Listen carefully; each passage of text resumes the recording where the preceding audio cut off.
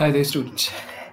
In today's lecture, I wish to discuss about the Brazilian environmental law, and the discussion is based on the literature that I have referred from a book titled "The Role of Judiciary in Environmental Governance" by it was from Clue Law International. And in that particular book, I was going through this chapter, which was on Brazilian environmental law. It is authored by Igno Sarlet and Tiago Fencester Sefer. That's what, if I have pronounced it correctly. So the basic idea behind this lecture is to give you about an overview, about a view of what Brazilian environmental law and judiciary is all about with respect to environmental protection, and what are the laws that they have in their domestic regime which deals with environmental related issues. Now, when it comes to the Brazilian environmental scenario, the first and foremost grand norm, the law of the land, the Constitution of the Federal Republic of Brazil 1988 is the most important document. Now, why is it so? Now, the reason behind this is if you refer to this constitution, unlike our constitution, unlike the Constitution of India, they have a very clear provision as regards environmental rights. And the Constitution, in fact, bestows a responsibility upon the state to, ensure that there is a duty upon them to respect, protect, and promote the citizens' dignity, be it an individual dignity or collective. So, in order to do that, the Constitution of the Federal Republic of Brazil of 1988, it contains several fundamental rights and fundamental duties, which also includes environmental rights. Now, any deterrence or obstacle that interferes with the fulfillment of environmental right must be accordingly dealt with and eradicated by the state. That is what it is. Now, when it comes to this legislation that they have, the constitution that they have, the peculiarity of this constitution, or the beauty of this constitution, is that it, in fact, clearly says that the state is a guardian as well as a friend of fundamental rights. And upon states, there is a positive obligation to realize the objectives of fundamental rights. Now, with respect to this, the fundamental rights, which is in general and specifically also with respect to environmental rights, all these positive obligation on the state is imposed, keeping in mind that they are there with respect to promotion and fulfillment of citizens' fundamental rights. And judiciary, being one of the key organs, also play a significant role in fulfilling the constitutional dictate that is imposed on the state. And Brazilian judiciary, in fact, is very much responsible in safeguarding and realizing the environmental rights and entitlements. Now, the thing is that when it comes to environmental issues, Brazil also faces several environmental issues.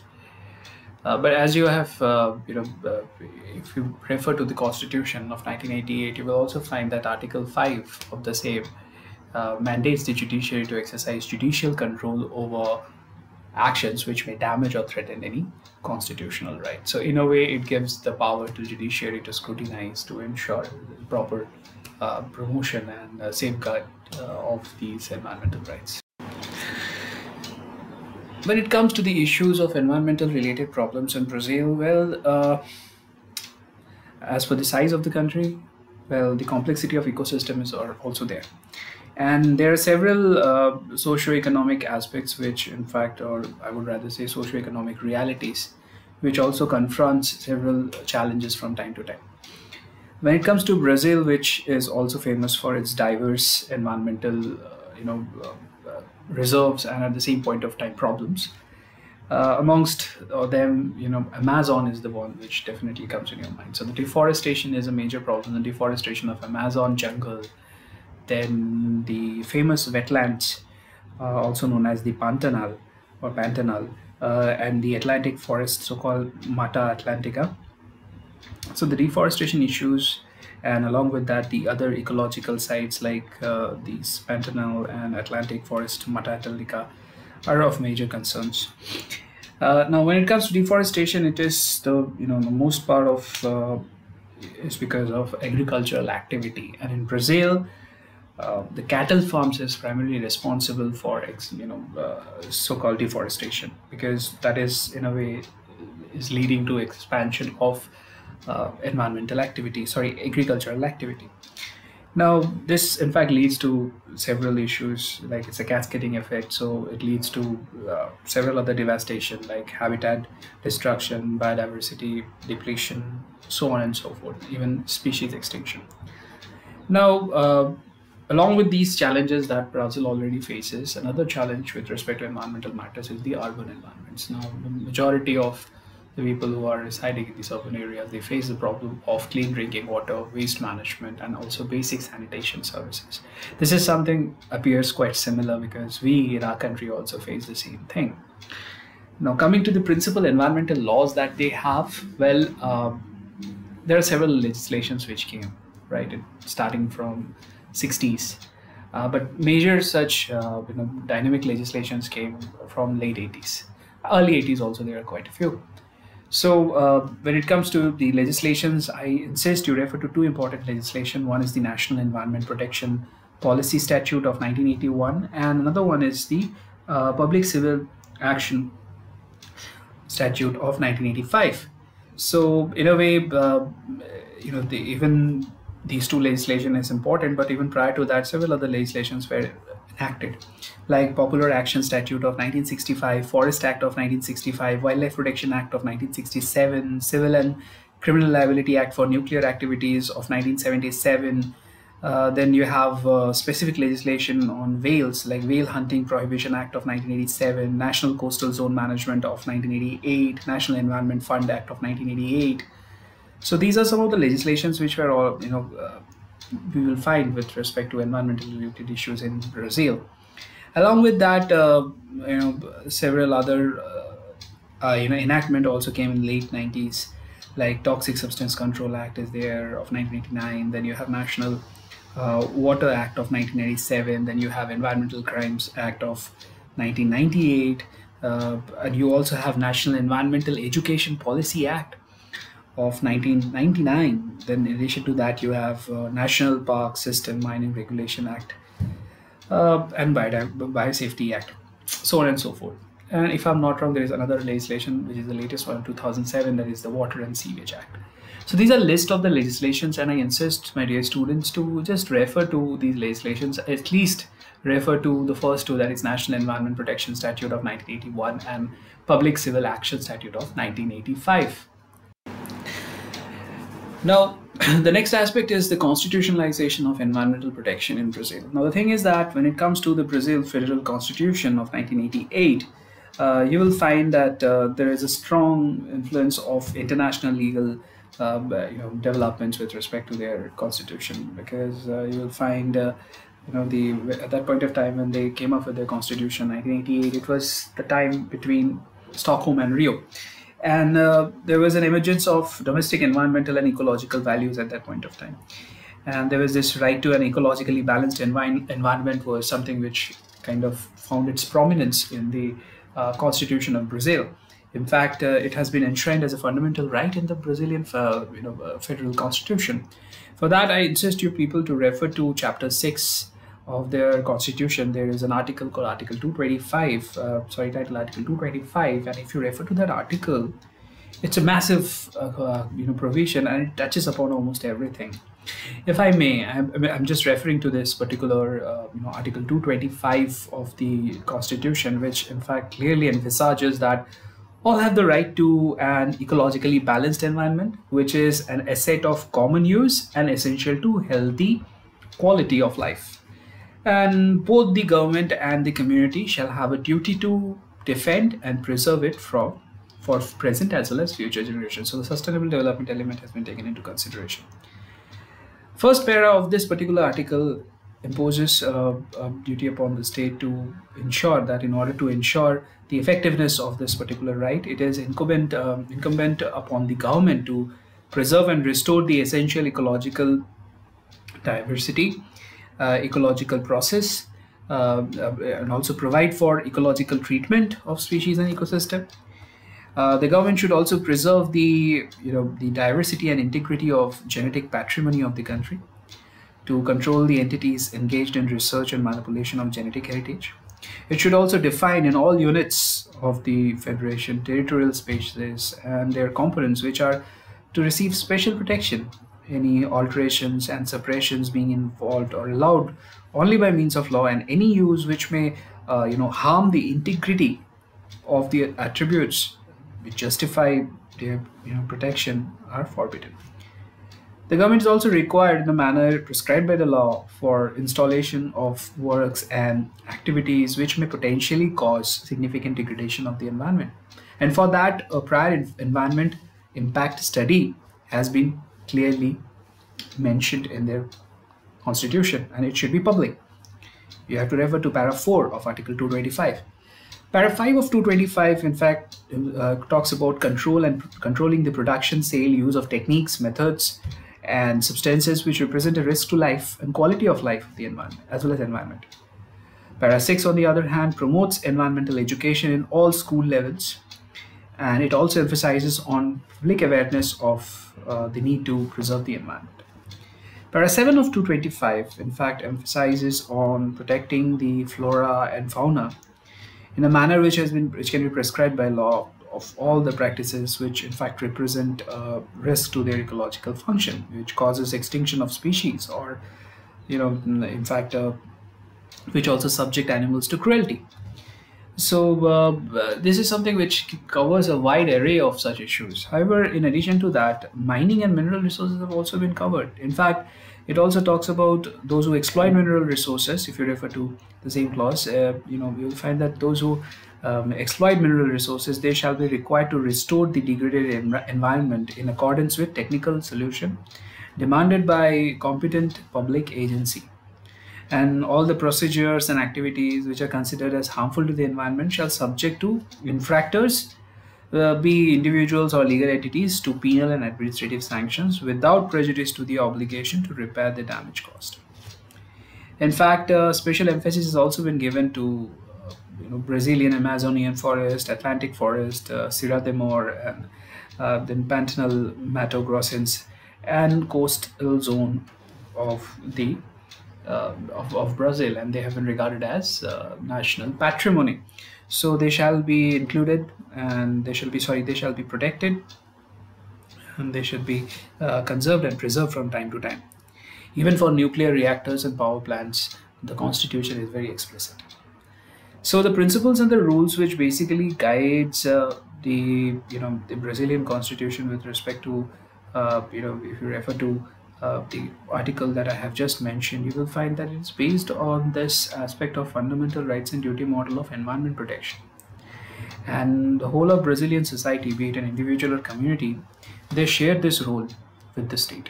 So this enables the citizens to approach the code wherever is required for adjudication on any environmental matters.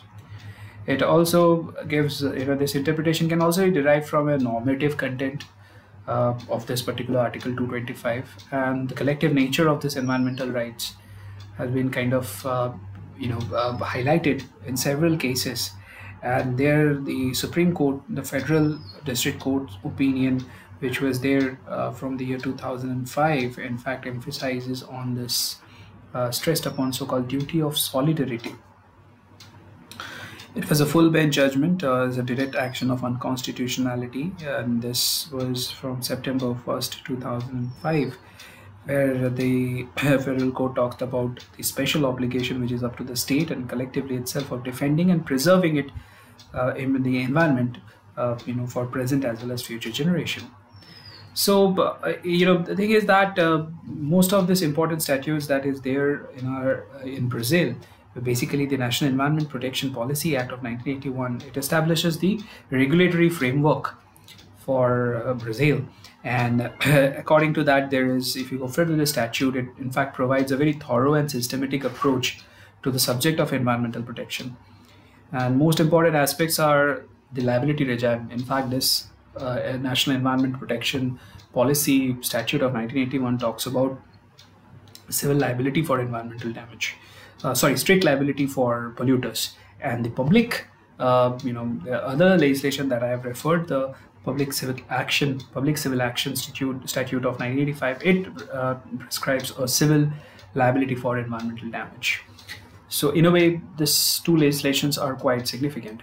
And the four dimensions of environment protection, which has been clearly highlighted by the Constitution, as well as if you have to read Article 225 and you have to read it with Article 5 Clause 2, because here the role of the judiciary also chips in, and there are four dimensions of environmental protection that they have perceived: the natural and the physical environment, as you all know, which includes all the natural resources, etc., etc. Then comes the cultural environment, which includes the historic, artistic, landscape, archaeological, tourist heritage, etc. Then comes the man-made environment, which includes the urban space, the real estate. And then comes the working environment, which concerns the environment where the work is performed.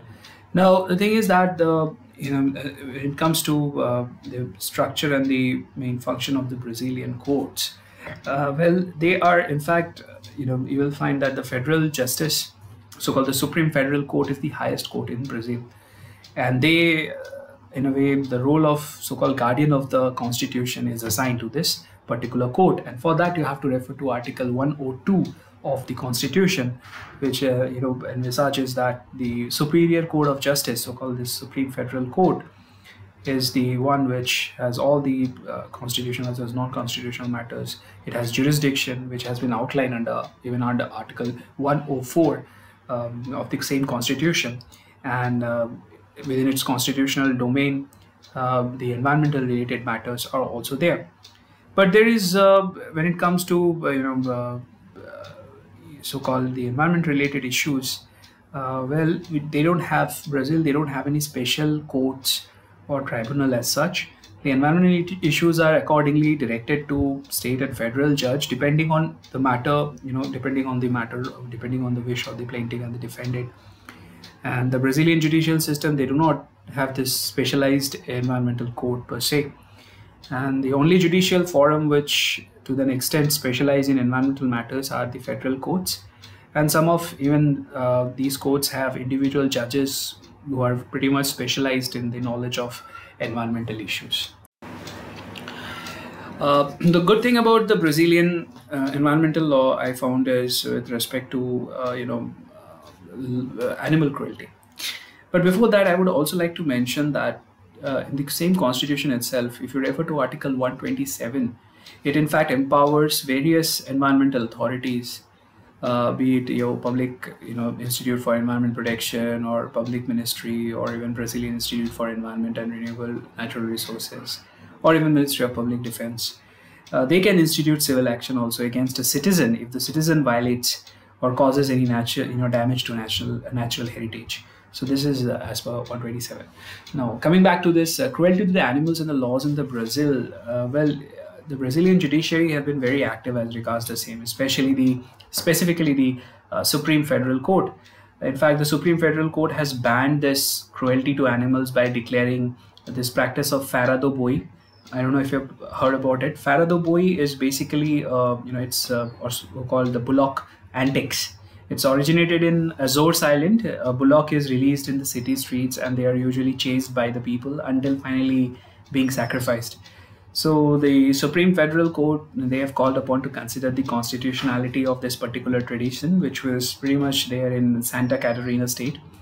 Now, having applied the proportionality principle and also weighing the local community's right to cultural manifestations against the animal cruelty, which is in fact inherited in the tradition, the court banned the practice so as to protect the animal's physical integrity as well as welfare. So this is a good thing about this, and the court in fact held that the tradition was openly violent and cruel to animals, and accordingly also contravened the Constitution at the same point of time. This is something which you will also find it if you look into it. So with respect to animal cruelty, I believe this is what the judiciary has played a very significant role. Along with that, when it comes to environmental sanitization laws that they have, well, the Superior Court of Justice, once again, they have played a very significant role, especially with respect to basic sanitation services. The thing is that they have, there is a clear reflection of the interplay that is there between these socioeconomic rights and environmental rights. Because when it comes to sanitation and all these amenities that I'm referring, they come under socioeconomic rights, right? Now, if you try to understand it, although it might appear a bit controversial, but the judiciary of Brazil, they played a very significant role, especially in attempting to pronounce on the validity or absence of, or even executive action which aimed at giving these practical, effect to these particular rights. So, with respect to the provision of basic sanitation services, for instance, the approach of the Brazilian judiciary has been to allow the review of administrative action where the executive has failed to fulfill the obligation which has been provided, under the law with respect to requisite services. And previously, the judiciary was keeping a very restrictive approach, but now things have changed, and now they have, altering its historic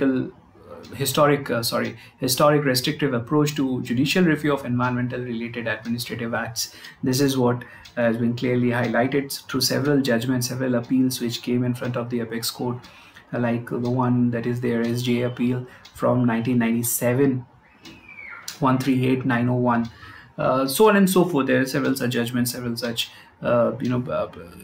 cases where we have find in the context of environmental sanitation, though, you will find the Superior Court of Justice has also shown its willingness to review administrative action. So, such as like discontinuation of garbage collection or essential sanitation services, which is to be provided by a public authority. So, court held that discontinuing such services prejudiced citizens' fundamental rights enshrined in the Constitution, which includes right to health, environment, human dignity. And in fact, it further held that the authorities had no discretion when it came to executing administrative action, which gave effect to the so-called, cutting the administrative, which in a way, what I mean is that the court in fact gave a very strict direction to the administrative bodies that it has no discretion when it comes to executing administrative action, which gave effect to the constitutionality of the environmental rights. So from time to time, this has been also criticized.